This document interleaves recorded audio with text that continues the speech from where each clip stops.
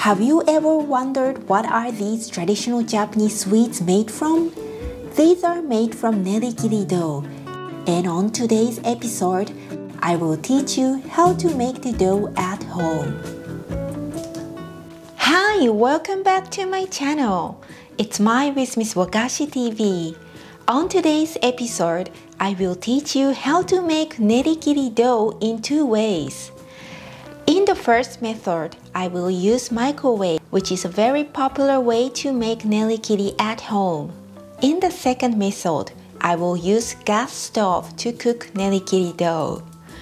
Once you know how to make nerikiri dough, you can create a variety of Nerikiri Wagashi confections.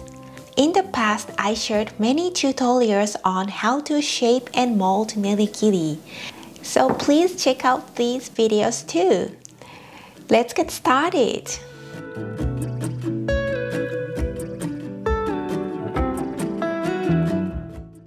First, I will teach you how to make the dough with a microwave.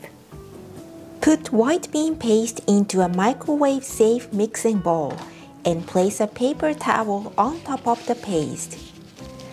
Microwave for 1 minute to evaporate the moisture. Take the paste from the oven and stir well. Then microwave it again for another 1 minute. Now it should look white and dry on top. Please adjust your cooking time as the power varies according to the oven. Let's make mochi. In a small mixing bowl, combine glutinous rice flour and sugar. Add water in 2 or 3 additions and mix well until the mixture is a smooth paste. A small amount of mochi is needed for the nerikiri dough, as it acts as a binder. Microwave the mixture for 30 seconds, then take out from the oven. At this point, it is partially cooked. Mix it and return it to the microwave to heat another 30 seconds. The mochi should now look sticky and transparent. Add this mochi to the white bean paste and stir until well combined.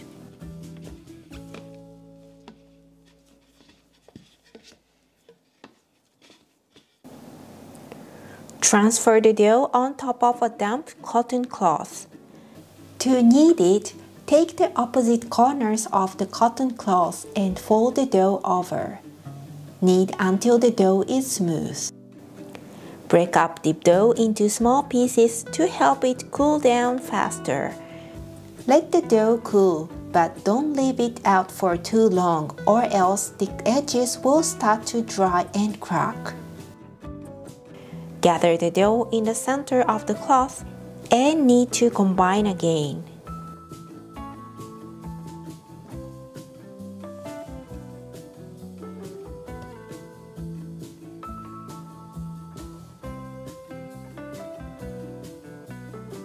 The surface should be smooth.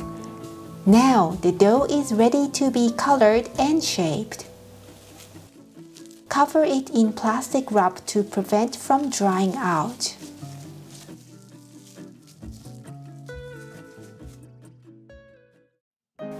Now I will show you how to make the dough on a stove. Put glutinous rice flour in a mixing bowl. Add water in 2 or 3 additions and mix well until the mixture is smooth paste.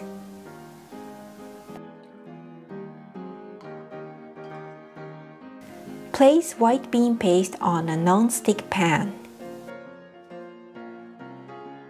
Add the mixture and stir until well combined.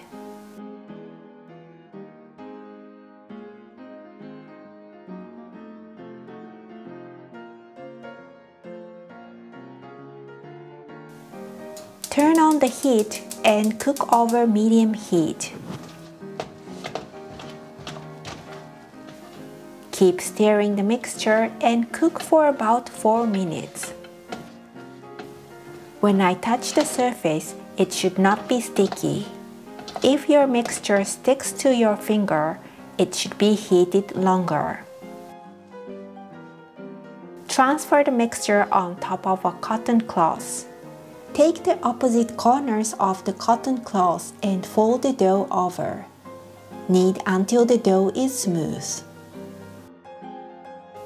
Break up the dough into small pieces and let it cool from inside. Gather the dough in the center of the cloth and knead to combine again. Now the dough is ready to be colored and shaped. Cover it in plastic wrap to prevent from drying out.